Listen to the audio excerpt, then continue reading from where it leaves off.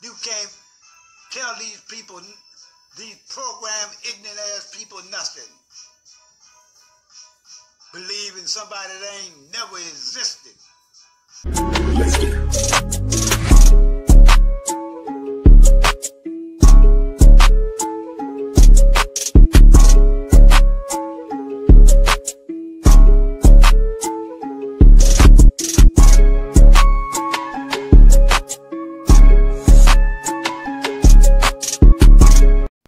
Hey, subscribe to the channel. It's King Me.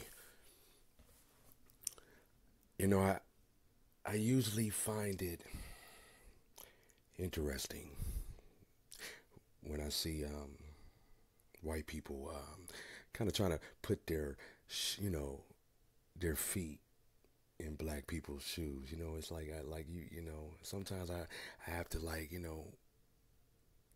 understand that, I mean, you can have sympathy and, you can understand, but you can never really,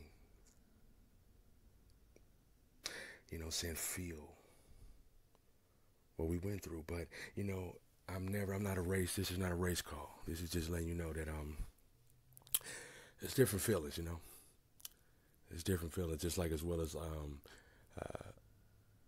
a mother that lost her child. You can never, you know what I'm saying? That's a different type of feeling. You can never put your, your feet in them shoes right there, until you go through that. You have to go through it. So just being, black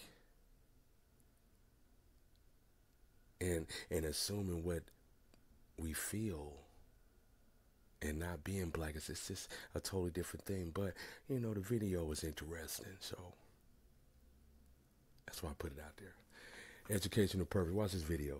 Subscribe to the channel. This is King Me. Food line. I gotta be honest, I'm a little worried right now. They asked me to pull forward, and I'm pretty sure that they think I'm a cop. So I'm worried. My anxiety level has been raised, and I feel like that officer that posted that video earlier, because they did. They took my money and asked me to pull forward, and that's never happened. That's not something that happens just because they're busy. They must be up to no good. They must be up to something nefarious. They must be out to get me because of how I look.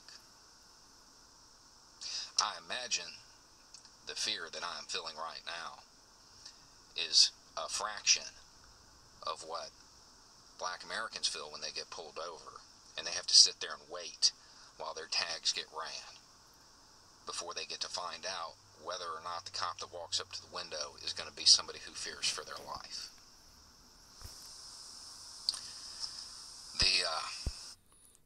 And another thing about this video is, I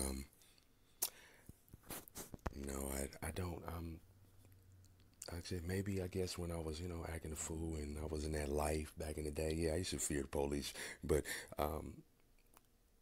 not no more. When you become a citizen and you're working and taking care of your family and living life, no, I don't fear no police. I don't fear nothing but the man upstairs. So, stereotyping right there. I don't know. I don't know that every black person fears. I mean, I know they have something like in the back of their mind, but I know it ain't like no anxiety. Well, I'm going to speak for me, not me. That anxiety level that officer has, that may be an indication that she needs to take a leave of absence. If you have that much anxiety over waiting in line at a fast food joint for an Egg McMuffin, perhaps you shouldn't be on the streets armed. I feel like that level of anxiety, that level of fear, may cause someone to fear for their life in a situation where they really shouldn't, where it's not a rational fear, and that may lead to tragic consequences. It's probably time to take a leave of absence, to get off the street, to put that gun away. You don't want to hurt anybody. For all I know, this officer may be one of the few good apples,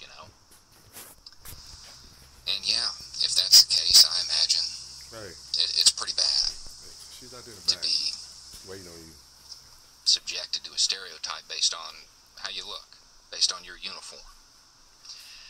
But I want to point out that law enforcement has been subjected to this negative bias for a couple of weeks. And you have officers and those associated with law enforcement posting videos of themselves crying or videos of full-blown meltdowns to social media.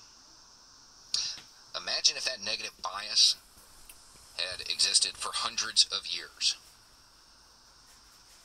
Imagine if that negative bias wasn't due to a uniform that you could take off whenever you wanted to, but was due to your skin tone. This should be a wake-up moment for law enforcement, because the anxiety level, yeah, I'm sure it's real.